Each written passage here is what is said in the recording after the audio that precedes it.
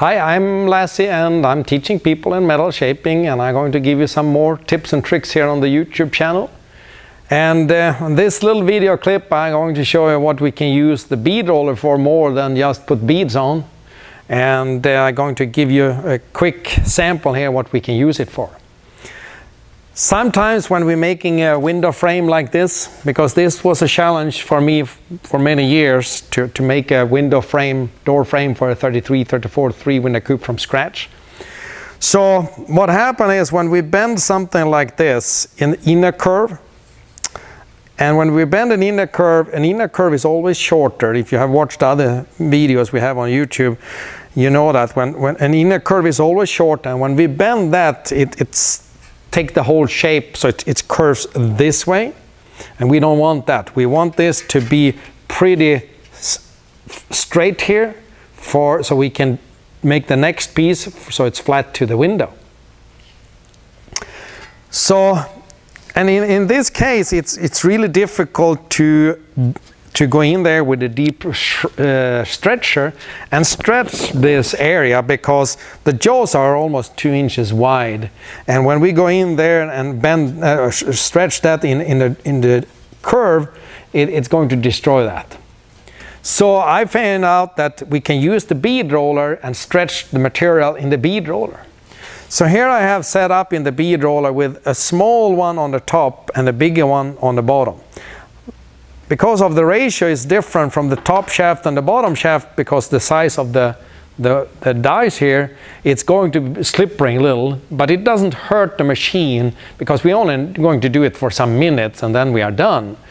It would be one thing if we're going to run it for hours or a whole day, but we don't do that. So I'm just going to show you a little sample here. So I can actually stretch in the bead roller, and I put the dies there. Of course, this is already bent 90 degrees, but when I bend it in the bead roller and bent it almost 90 degrees, and it's pretty sharp, doesn't have the radius here, then I can crank this harder and harder down. Not too much, don't abuse the machine. And then what I can do is I can go back and I can go forth like this. Forward, and I can actually crank it down a little more and more and more, and I can actually stretch it in the bead roller. Of course I need to stretch it a little more on the edge and less the further in I go, but you can actually stretch it in the bead roller with running it back and forth. Of course, when I do something like that, this will not be a radius, it will be pretty sharp. Then I have 2 other dies that I can use for this. And to fix this so it has a radius, I have a single die like that. And then I have a radius die like that. And I can use that.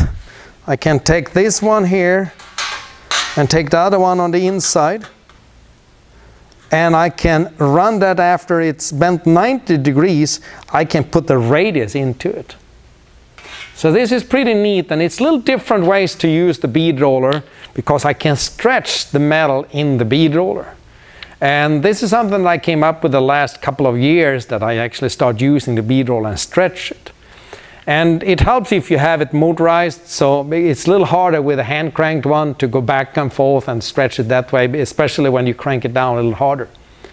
So that was another trick in the bead roller, and I hope that will help you in the future, whatever you're going to do in metal shaping.